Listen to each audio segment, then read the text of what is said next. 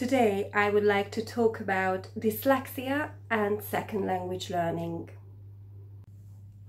Dyslexia is one of the 4 specific learning difficulties, or as we can also call it, specific learning differences. These 4 specific learning difficulties include dyslexia, dysgraphia, dyscalculia and dyspraxia. In some countries, ADHD and autism spectrum disorders are also referred to as learning difficulties.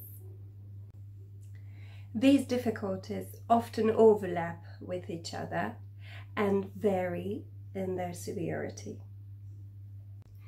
They are, however, difficulties and not disabilities. Unfortunately, in our country, dyslexia is often referred to as a kind of disability, and very often in the common knowledge it contains some negative connotation. Unfortunately, because it shouldn't be like that, it is a state, but it is definitely not a disability. By that I mean that although the person who has dyslexia and some specific learning disorders or difficulties does have to work hard and does have to cope with very difficult problems, but it doesn't mean that the person has a disability. As Judit Kormos referred to it in her metaphor, if you imagine language learning as a race, a running race, and all the competitors race or run from start to the final, to the finish line, just on the field. Now, if you have a student with dyslexia, now this student has to complete the race with hurdles. Of course, it means that he or she has to put much more effort in his or her work, and it also means that he or she gets much more tired at the end of the race by the finish line. It is now known that 10% of the student population has dyslexia or some other kind of specific learning difficulties. It means that you have at least 1 student out of 10 who has dyslexia in your group. It also means that we cannot ignore these students and we cannot ignore the way how they learn. So we must be prepared to look for ways and to learn ways to help these students, to give scaffolding for them so that they would find the easiest way how they can learn a language or how they can acquire another language. It is not the case that they cannot learn a language or acquire a language, but for some of them it takes much more time, much more effort, and for some of them it is easier a little bit, but even those need to work really hard, much harder than the others who do not have these difficulties. However, these students often compensate on the mother tongue, so when they learn Hungarian grammar or literature or literacy and reading, they learn how to compensate.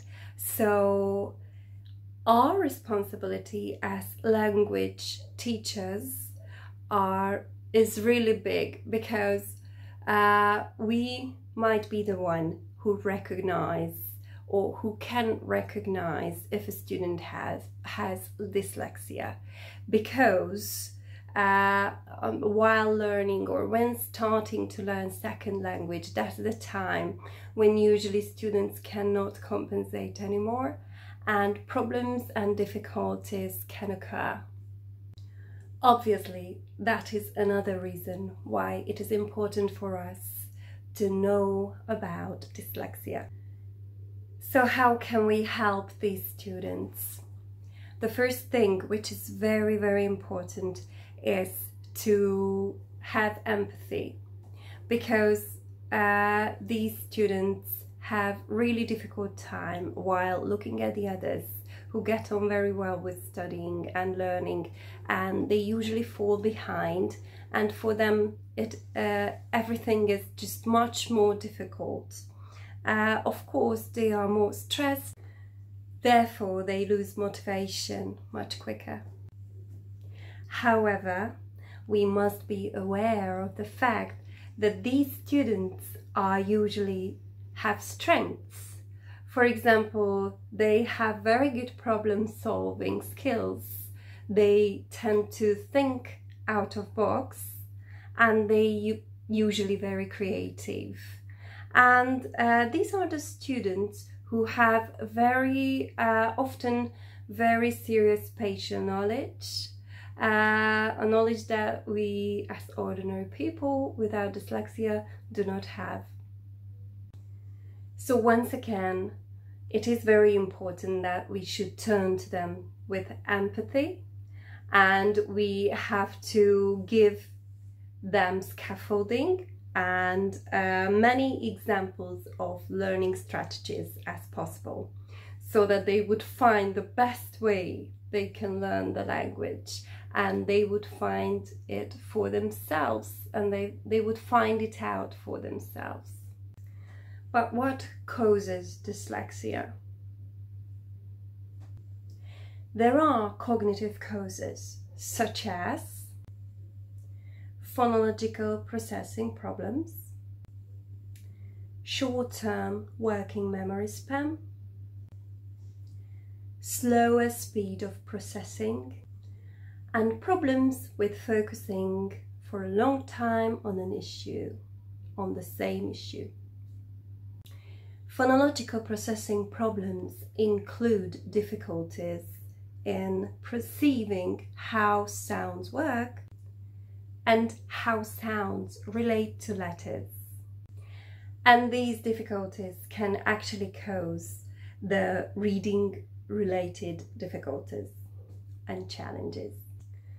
Working memory refers to the number of information that you can hold in mind before they are transferred into long-term memory. Well, students who has dyslexia have a short-term working memory span. It means that they can hold fewer pieces of information in the mind before they are transferred into the long-term memory. And it also means that for these students you need more and more practice, much more practice, until these pieces of information can be transferred into long-term memory. But how do all these affect second language learning or second language acquisition? Well, it does affect reading, and not only because of the phonological processing problems, but also because students with dyslexia have problems with reading comprehension too.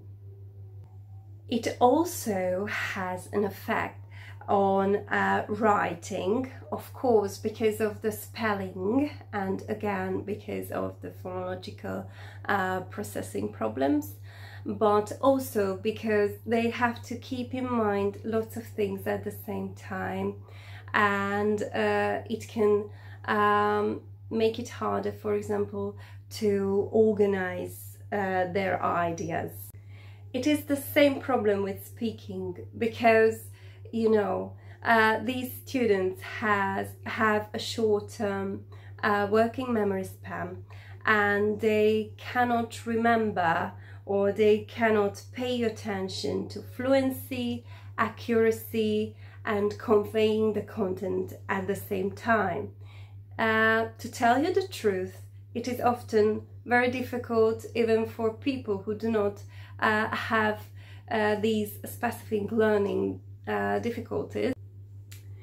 Remembering information through listening can be another challenge for students with dyslexia, and of course when learning grammar and vocabulary it affects these areas too. I will explain it later how. So it is very obvious that we cannot leave these students behind, and we need to choose inclusive teaching methods, and I am going to show some of these inclusive methods and strategies that might be helpful for your students in accordance with the skills. I hope you will find that useful too in my next video. So I hope that now you actually have a picture of what dyslexia is and what is the connection with dyslexia and second language learning, and why it is important that we should pay attention to students with dyslexia and help them as much as possible.